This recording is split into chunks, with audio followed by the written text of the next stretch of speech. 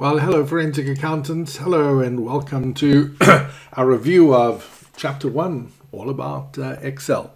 As usual, this is the timeline of the chapter, and we will talk about some of the middle functions over here, and Excel dashboards and the like. So, fraud types, I define them at the beginning of the chapter. Really, the one that we care about most is occupational fraud. This is where somebody uses deception to take some of the employer's resources for their own personal gain. There is one chapter on financial statement fraud that is very difficult to detect, and the incidence is also very low. Thank goodness. Now, when we do one of these projects, these are the main steps, and watch. We start by setting the objectives. Right about here, we're also going to talk about false positives and how we rerun the data and how we sort of tidy things up if there's just too much to look at. But number one, we start with the objectives, then we obtain the data, then we do what we need to do. Be careful. What we don't want to do is say, I have this data, what should I do with it now? Let me try and run some analytics. Not so good. How about we start with the objectives? Now, our final result is going to be some kind of report. We're not the prosecutor, we're not law enforcement, but we are going to report on what we find.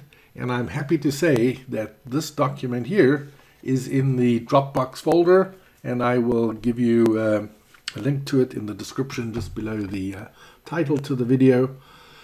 They've done a really good job, and they actually cover all these bases. You'll see the exhibits actually take up most of the report.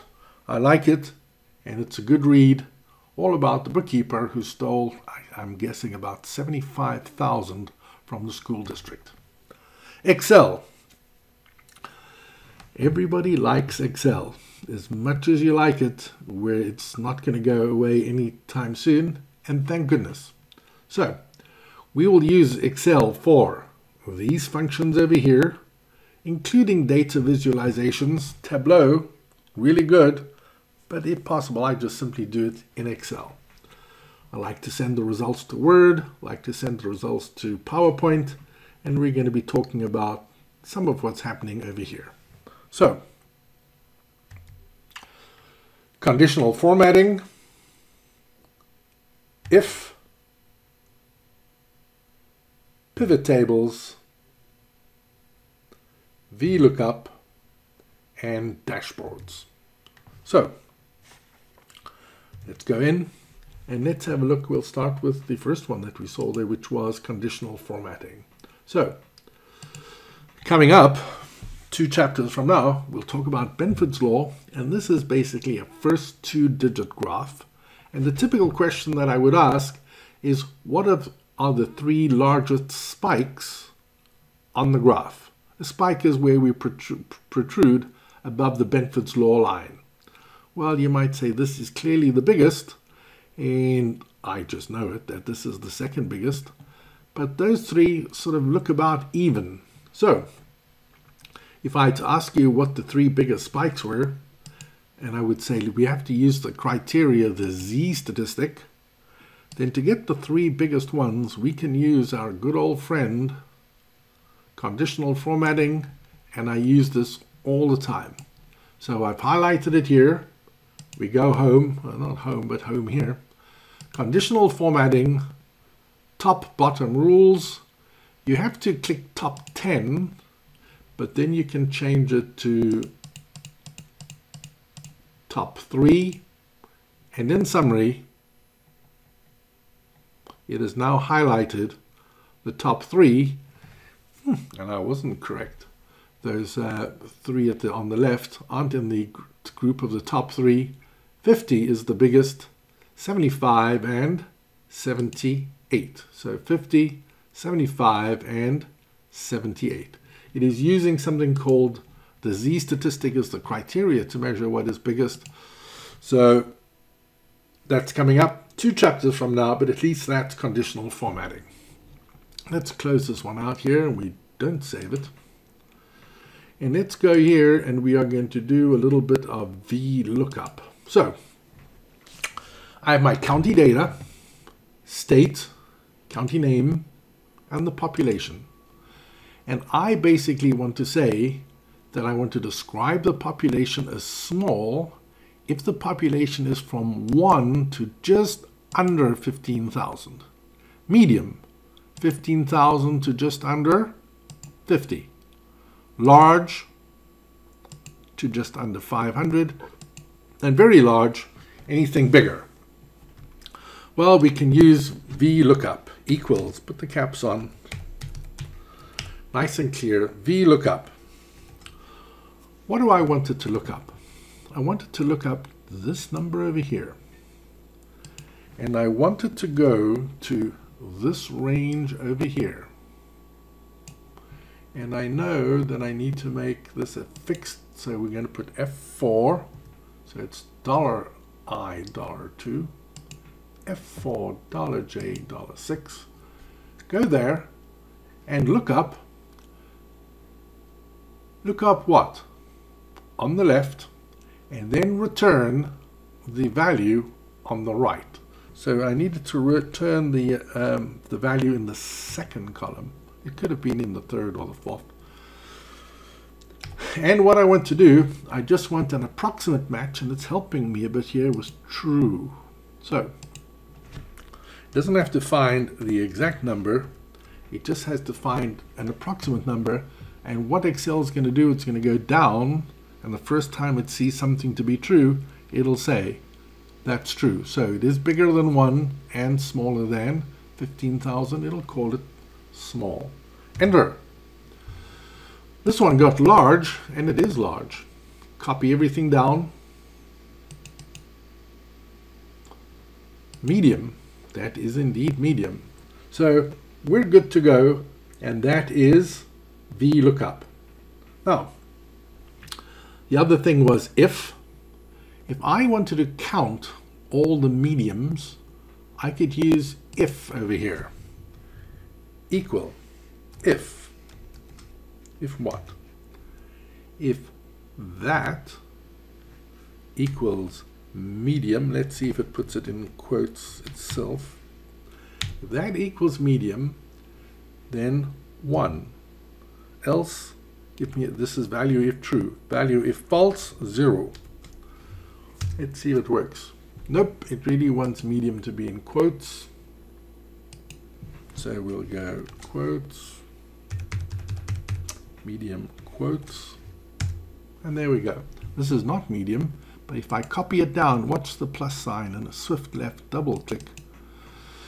Copy it all the way down. They're all the mediums, they all have a 1. If I now count, I can count or sum because they're all equal to 1.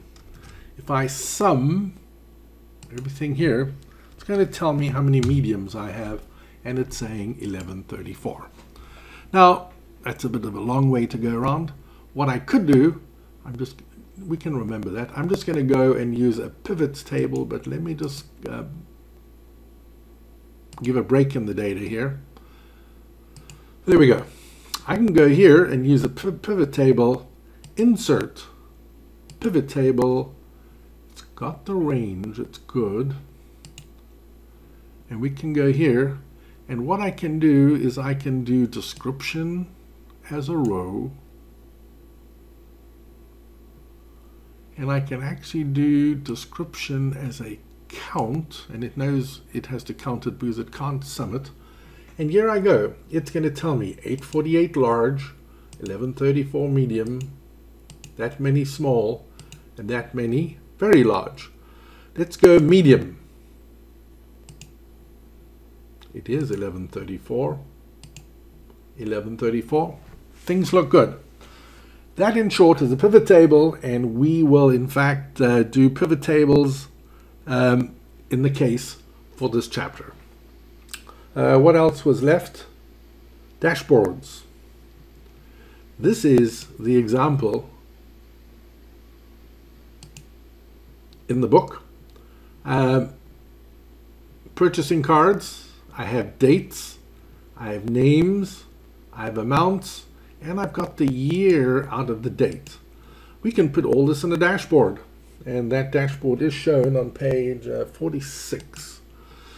Here we go. I can just show the 2018 numbers. I can just show the 2019 numbers. I can clear this and show them both. I can just show Amy. I can just show Andrew. I can just show Maria. So just watch, Maria is just over 4,000. What I can do is just Maria for 2018. Just Maria for 2019. I'm going to clear this and the two colors will come back. So this is a dashboard. This is called a slicer, and it sure will slice and dice. However, Excel can do it, but the real powerhouse is Microsoft Power BI. This is Power BI Desktop, and in fact you can see it's got the filters ready here. It's ready to do visualizations. It's ready to get the data. It's ready to insert a dashboard. Power BI is made for dashboards. Now, almost done. We covered all those. Pivot table, VLOOKUP, dashboards, if, and the like. PwC's Halo for journals. This is nice. This is indeed a wonderful dashboard all about journal entries. The excitement. Amazing. I write the book. I've watched that website for 5 years. I've referred to it many times. When the book gets published, goodbye. Can't find that website, and I'm talking about halo.pwc.com. It's mentioned about 15 lines down on page 47. However, those of you that know about something called the Wayback Machine, how about you do it? Go on the Wayback Machine, see whether you can find halo.pwc.com, and leave a comment. I'll be very impressed if you find it and if you tell me that you found it. So, almost done. Summary. We have the main steps. The point that I want to make in the middle here, and my summaries include a bit more of a discussion. It says half of all frauds are discovered by tips, by accident, by law enforcement, and by confession.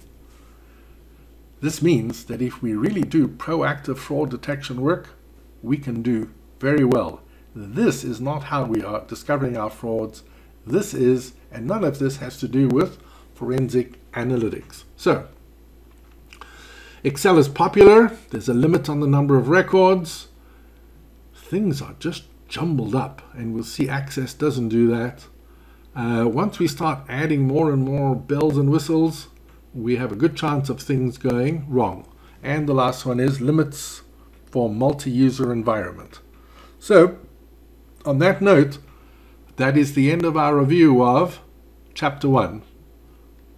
Bye-bye.